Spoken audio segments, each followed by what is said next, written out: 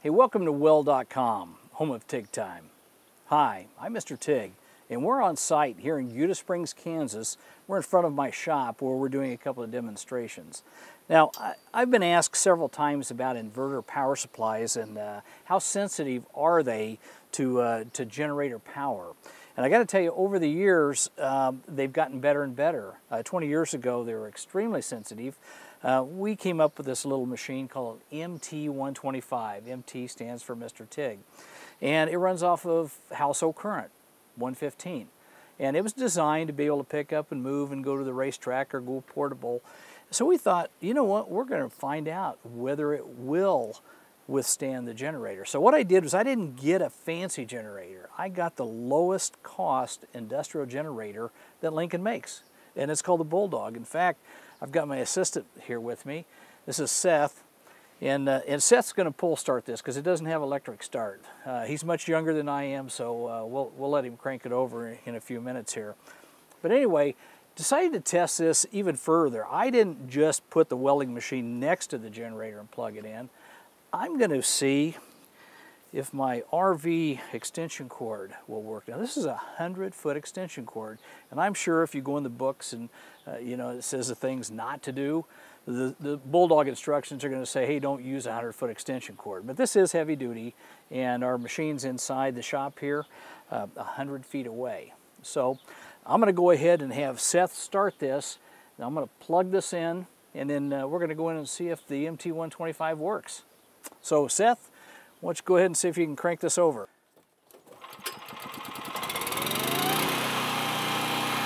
All right, we got the Bulldog 5500 running. I'm going to plug it into the 115. This looks like a 20 amp circuit. So I'll join you inside and we'll see what it'll do. Okay, we've got the generator started. Haven't turned the machine on yet. I've got a piece of aluminum here. I've got it pre-tacked. It's aluminum. It's a butt weld. I've got Seth here with me. He's a student of mine, and we always need new up-and-coming TIG welders. So Seth, I'm glad you're on the set. Now, I've talked about these easy wipes before, and again, I like using them because they're convenient, they're easy. They've got isopropyl alcohol built into it. So I always wipe the surfaces down. Anyway, Seth, if you would, I'm gonna TIG weld. My TIG torch is going to be right here, and I'd like for you to watch the dabs and the rhythm that I have. Now, one of the important features of learning to TIG weld is holding the TIG torch very much like a pencil. You know, some people try to hold it like a club because they're used to MIG welding.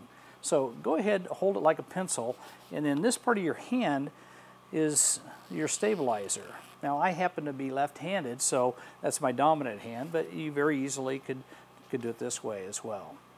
So if you would, turn the machine on to see if we've got power. I hear a fan. So far, so good. So I'm going to be welding somewhere around 60, 70 amps AC. Now this machine is an AC/DC machine, so we designed it portable so you could you know, put it over your shoulder. It's 30 pounds or so. It only goes up to 125 amps, but it does have a good duty cycle to it. So if you're doing field repair or even fabricating in the field, this will do just about everything you need. Okay, you're gonna hear the arc initiate, and I'm gonna stay right on the puddle for a little while. Don't get in a hurry at all.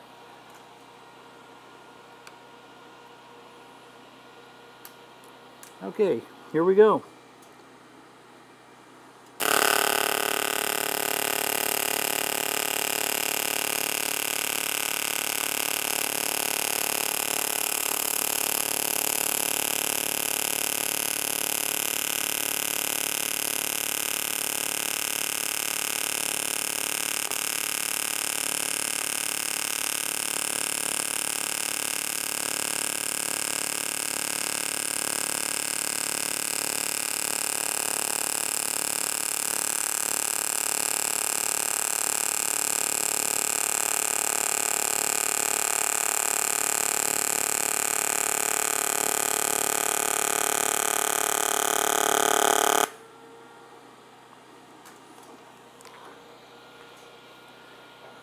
Could you see the dabbing take place?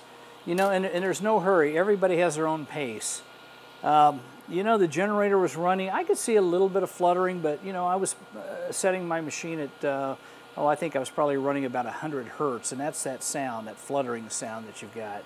And you can adjust it and set it to your liking, but 100 hertz, and you can see that the edges wetted out very nicely. I didn't go concave. Go ahead and shut the machine off. Now again, we were using 6061 aluminum. It's a 16 gauge material. Again, my TIG torch is a 9. It didn't even challenge the torch. Good stability. I mean, we got the Bulldog 5500 running out there, and I'm glad it's out there instead of here. Anyway, it stabilized. You could field repair with this with no problem. Now, the real challenge in all this is I had a 100-foot extension cord. So kudos to Lincoln Electric for having a machine that's that stable. So, hey, thank you for watching TIG Time. I'm Mr. TIG.